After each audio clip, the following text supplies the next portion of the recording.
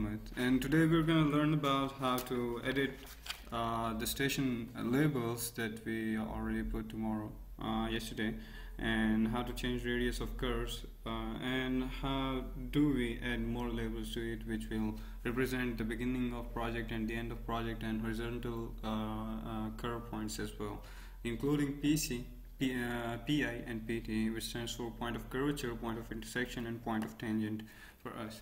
So let's start with changing our radius of the curves. For that, okay, so we left our alignment like this. So when we click this, when we select our alignment, just left click on it, we will get a toolbar like this. It will change accordingly to whatever you select. Like on vertical profile it would be different, but on horizontal alignment it would be like this. So all you have to do is click on geometry editor and you will get the layout tools back again for you. Now once that you have done this, just tap on alignment grid view. Now that you have done it, there will be a list that would be shown to you, which would show you your curve lengths, your chord lengths, your bearings for the curves, their deflection angles as well, and chord lengths and their stations, and yeah, all of that data would be shown to you that was used in drawing your alignment. Now if you would look at the radius, all of it is set to 200 meters, which is by default. You can change it by default, like if you are working on a project that has almost same curve length, so that you won't have to go through the hustle to change all of that. You can set it as default while you are creating the alignment. But for now, the alignment curve radius was set to 200, but let's just go through where you can change your curve, the default radius from. All you have to do is select this and go to curve and spiral settings. When you would go there, you can change the curve default radius from here. You can set it to 2000 meters or 5000 meters or 18,000 meters, or whichever curve that you are going to go through again and again in terms of repetition of their radius. So all you have to do again now is to change their radius. If you forgot to do that, is alignment grid view. Click on it and then there will be this drop down list shown to you. Now you have to change radius from here. For that, the designer would have given you the radius of curves along with their PIs. You have to change them here. So let's go and see what radius of curves do we have here. So first one is 6000 meters, then there is 2000 meters twice, and then 1200, and then 5000. So let's go through it. 6000, 2000, 2000, 1200, and 5000. So I'm going to change 6000,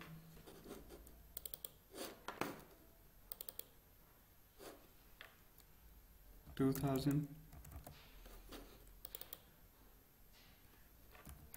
2000, 1200, and then 5000 again. Now the radius would have been applied once you are done with this to your alignment. There aren't many curves in this 50 kilometer alignment, and most of its spot is straight as well. Now you would see that your curve hasn't been drawn the way it should be. For all to set that, all you have to do is just regenerate it. The command is RE, same as that of AutoCAD.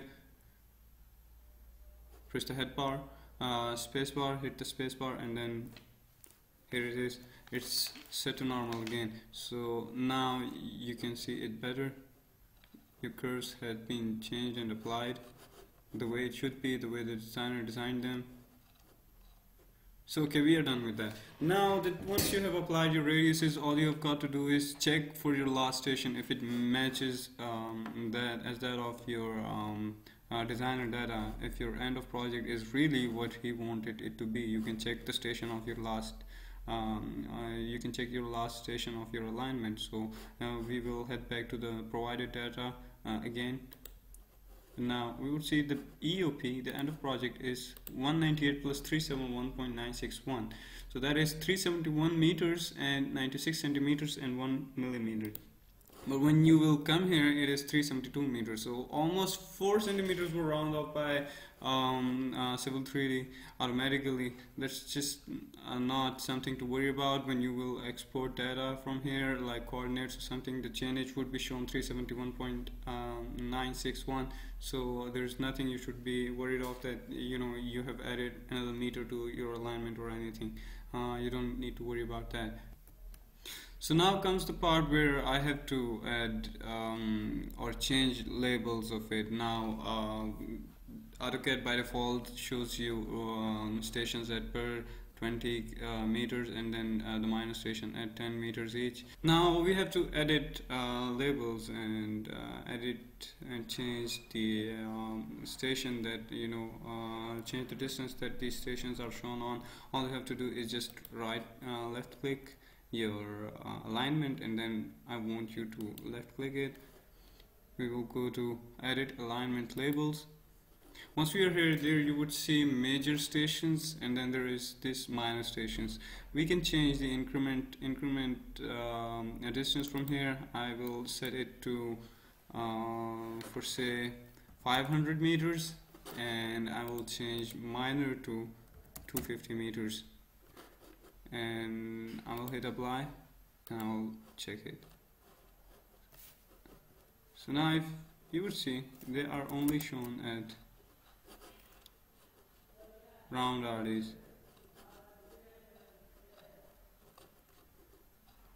So you can change it to basically any distance that you want. You can change it to 25 meters, 10 meters, 5 meters, 500 meters, 5,000 meters. Depends on what kind of project you're doing. If you have just built a bridge, of course you would need to draw it in 3 meters or 5 meters, and if you are working on a railroad and you just want to give an idea to your seniors that where this alignment would go, the very first alignment that you would draw on a project doesn't need to be that accurate in terms of stations. All you have got to do is just mention them how it would look like. So yeah, it really depends on what work you are doing and what is the demand of your work at that moment, and you can change it according to that. Now comes the part where we have to add more labels to it, where we would be adding horizontal geometry points where it would show us the beginning of curve, the mid ordinate, and then end of the curve, and beginning of project, end of project, etc. So for that, I want you to left click your alignment again, select it, and then right click it, go to edit alignment labels. From here you would see this menu, and there would be type of alignment labels, and there are literally many from which you can just select and choose. I would just delete it for now. And for example, I want to know where my curve starts and where my curve ends, so I would select geometry points, and all I have to do is just click on add button. And now there will be many things that the kind of data it is asking you, what do you want to see. You can just select the kind of data that you want. For example, I just want to know where my project begins and where it ends, for example, and tangent to tangent intersect. I don't want that curve midpoint. Yeah, let's have that. And yeah, that's about it that I want from here. Now you would think that why is this stupid option there that show me at the beginning of project and end of project. Now remember that this road is just a 50-kilometer section of it. There is 150 kilometers to this side of this road, and there is almost 100 kilometers to this side of road. So when you would draw alignment, all of it is going to join together, and it will be so tough for you to find if there where does my project starts from, like where does my section starts from in this road or in this alignment. So you have to add this so that it would tell you BP, beginning of project, and it would tell you the station of it, and it would exactly mark that location where your section is going to start from. So beginning of project was given to me, and that is 150. Now here is the mid of a curve, and let's go and check if we have our end of project as well. So now here it is. So that's about it in this video, where I explained to you how to add more labels to your alignment, how to edit the existing labels in your alignment, and how to edit the radius curves of it once you have just started to build your alignment, or once you have just built your alignment and the distance is short. How do you check for errors, and how do you change their radiuses in that? So stay tuned for next video. So just take care of yourself till then, and be safe, and I hope that you are going to have a great day.